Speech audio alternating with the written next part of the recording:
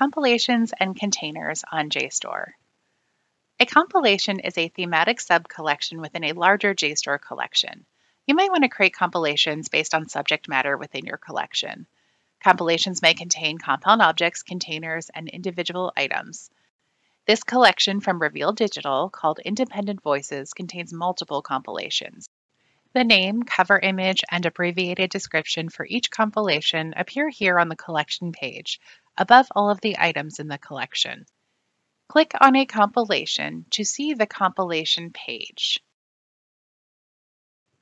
The compilation page displays the compilation name, description, and cover image, in addition to institutional branding. Below are the items in the compilation.